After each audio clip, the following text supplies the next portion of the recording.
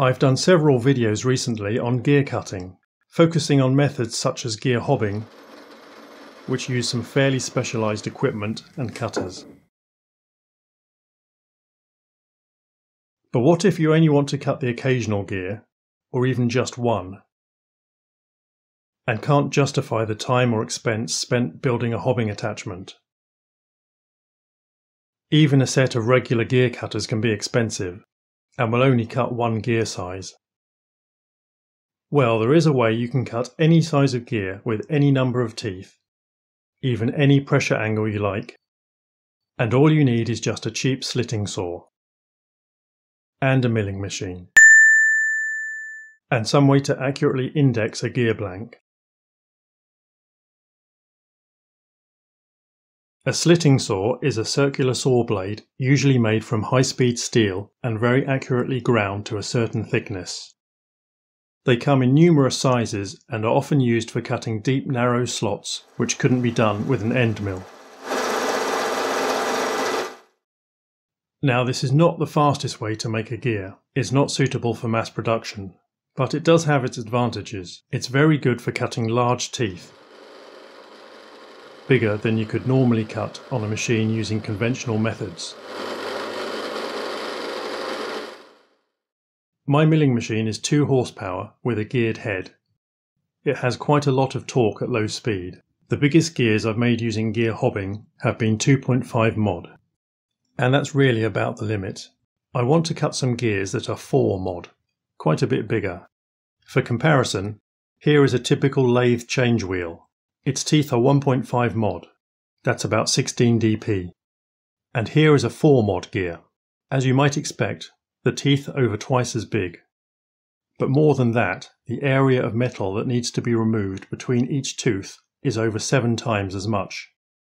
And since the gear is also thicker in proportion, the volume of metal that needs to be removed is about 25 times as much. It would be quicker just to saw this chunk out. And whilst we can't cut around corners or curves with a slitting saw, we can approximate them with successive cuts. This is the blank I prepared for a 12-tooth 4 mod gear. It's 56 mm in diameter. I've chosen a 2 mm slitting saw to cut this with. The thinner the blade, the quicker it will cut, as less metal needs to be removed. But if it's too thin, it can flex and the cuts may be off. If it's too thick, it won't reach into the root of the tooth. A thickness of around half the module size works well. You might start by making a radial cut in the centre of each tooth down to the root circle, but these would just be cut away by the next 2 cuts. However, they do serve as a useful visual reference, so I'm going to draw them on with a marker.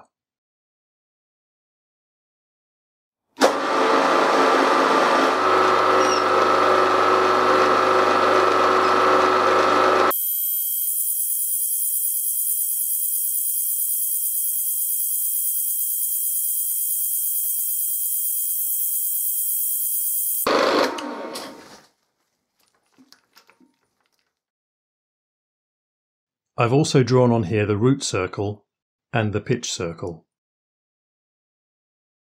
The calculations for cutting the teeth will be based on the pitch circle. For this gear, it's 24 mm radius. I'm starting with the saw centered vertically with the blank. I touch off the saw on the side and move in the thickness of the paper. Then set my axes to 0 at this point. A DRO is helpful here, but you can also do it with dials. I also have the rotary table set to 0 to start. The first 2 cuts are going to be made at the pressure angle of the gear, in this case 20 degrees. I could tilt the head of the milling machine to do this, but I don't need to. I can just rotate the gear instead, making all the cuts horizontal. This is far easier and more accurate than tilting the head. But since I haven't taken any cuts yet, I don't actually need to rotate the blank to take the first cut. I can just leave the table at 0, which will make indexing each tooth easier as I won't have to add in a 20-degree offset. All I need to do is reposition the saw to take the first cut, and I can do that with trigonometry. The sine of 20 degrees multiplied by the radius of the pitch circle is 8.21 millimeters. This is the height I need to raise the saw vertically. I also need to add half the thickness of the saw, in this case 1 millimeter, so that the bottom edge cuts on the flank of the tooth. Now I need to calculate how far to feed in the saw horizontally to reach the root circle. This can be done with Pythagoras' theorem. The radius of the blank is 28 millimeters. The radius of the base circle is the radius of the pitch circle minus the dedendum, 19 millimeters. Now I can calculate this distance. And subtracting it from the radius of the blank gives the distance to feed in the saw, 10.86 millimeters. If you think that seems like a lot of maths, don't worry. I've put it all in a spreadsheet that works everything out from a few basic values, like the number and size of teeth. You can download this for free. More on that later. Okay, so to take the first cut, I raise the saw 9.21 millimeters and feed it in 10.86 millimeters.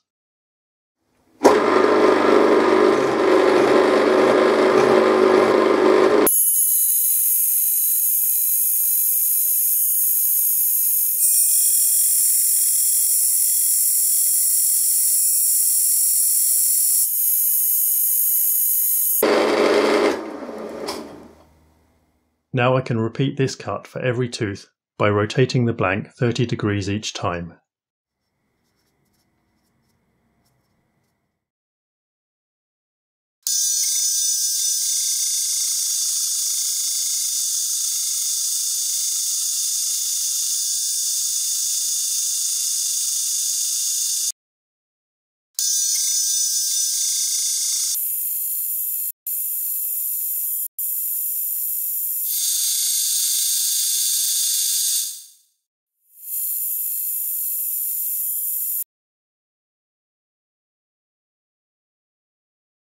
Now to cut the other side of each tooth at the same angle, all I need to do is lower the saw the same distance below the center line.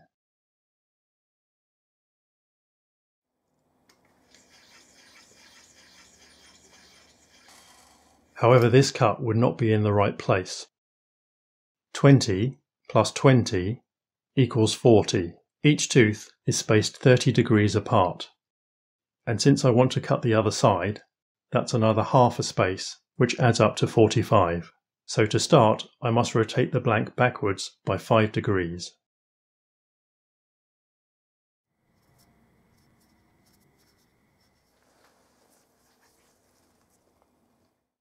I can now cut the other side of each tooth as before, rotating it 30 degrees each time.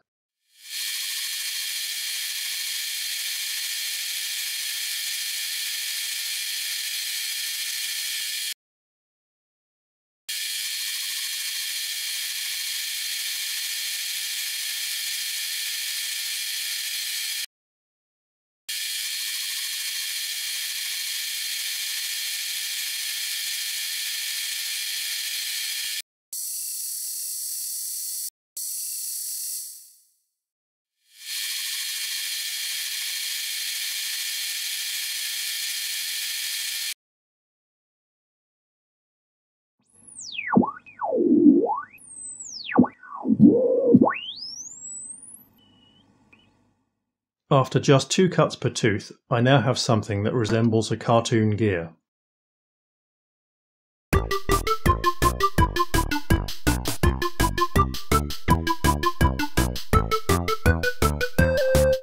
If this gear had more than about 130 teeth, these 2 cuts would be all that is required. But as this gear only has 12 teeth, the profile is more rounded and more cuts will be needed to reproduce the shape.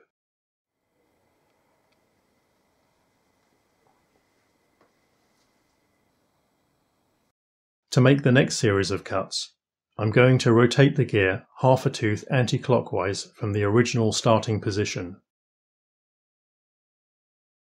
I'm also going to move the saw in a straight line half a tooth space at an angle of 20 degrees from the vertical. What I'm actually doing here is mimicking the action of a gear hob, taking multiple successive cuts with a straight edge to produce a curved profile. I can also take any cut along this line at a spacing of 1 tooth.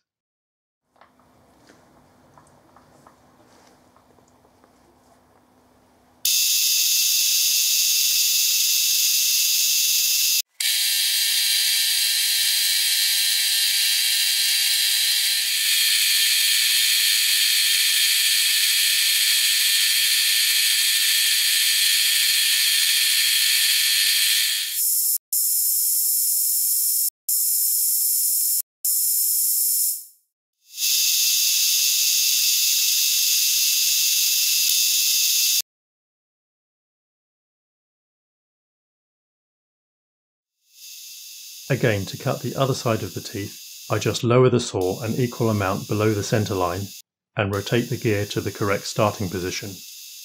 Then take cuts at 30-degree intervals.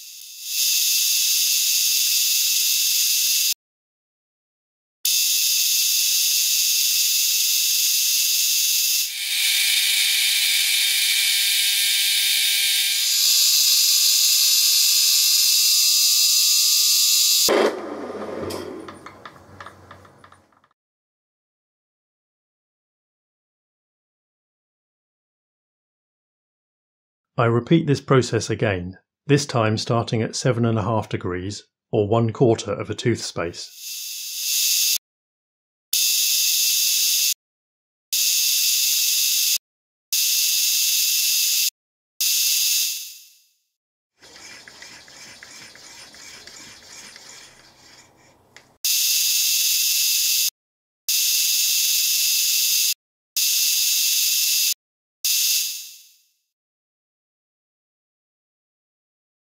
I could carry on this process of splitting angles indefinitely, but for the rest of the cuts, I'm going to stick to the same 3 sets of starting angles and take the extra cuts mentioned before, moving the saw 1 tooth space at a 20-degree angle.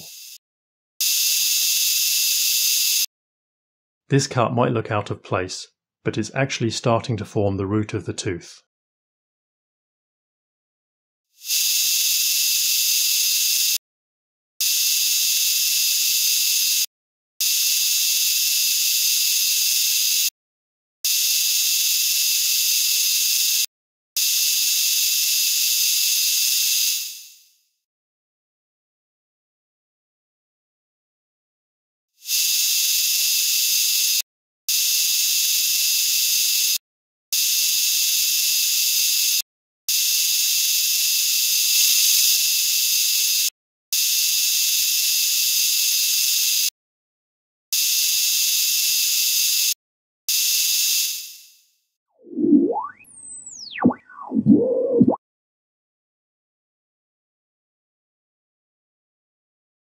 It's looking quite close now, but the root of the tooth is still ragged due to the saw having sharp square edges.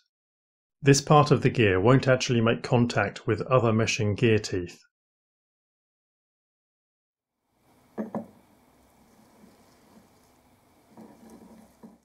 But it looks unsightly, and the square corners could concentrate forces leading to failure. So I'm cleaning this up with a small ball-nosed end mill.